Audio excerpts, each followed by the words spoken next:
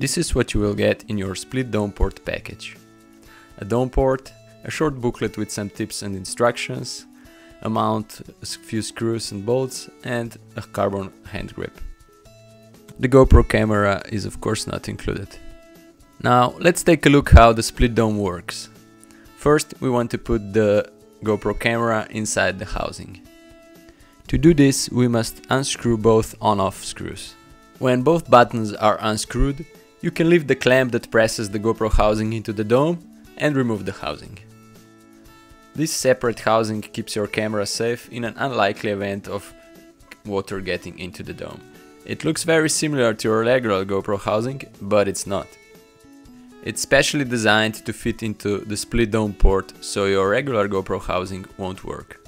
Now let's put the GoPro camera inside the housing and close it. The next thing that you need to do is attach the GoPro mount to the top of your carbon hand grip.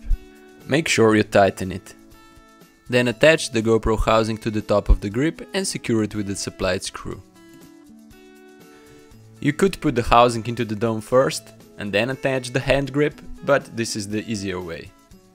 Make sure that the screw faces left, not right. This gives you better access to the camera on-off button. Also make sure that you tighten it really well using the supplied key. This way the dome port will stay in the same position. Before putting your camera into the split dome port, make sure that the rubber gasket inside the opening is clean. Any dirt, sand, hair or other debris can compromise the seal. Now it's time to put the camera into the dome port. Make sure the lens of the housing sits well into the hole. Then close the clamp and tighten it. This way the GoPro housing will be pressed into the dome and the dome port will be sealed.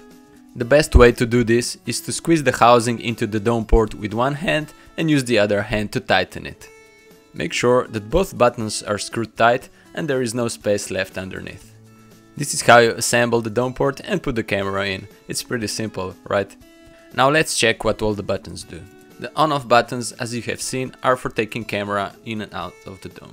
The top button is your camera shutter button. Side button is your camera setup button. The button at the bottom is your camera on-off and mode button. So if I press it, the camera will turn on.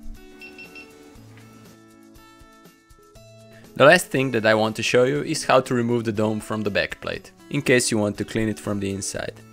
You will need a number 8 Allen key and remove all the 10 screws that hold the dome in place. Use microfiber or similar gentle cloth to clean the dome.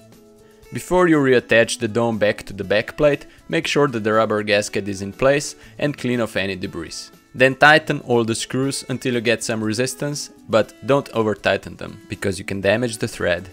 If you're using your split dome port in salt water, then make sure you rinse it with fresh water after the use. It is also recommended to put a neoprene cover over the dome when you're not using it, to protect it from scratches. For more dome port photography tips and tricks, please check our website splitgadgets.com.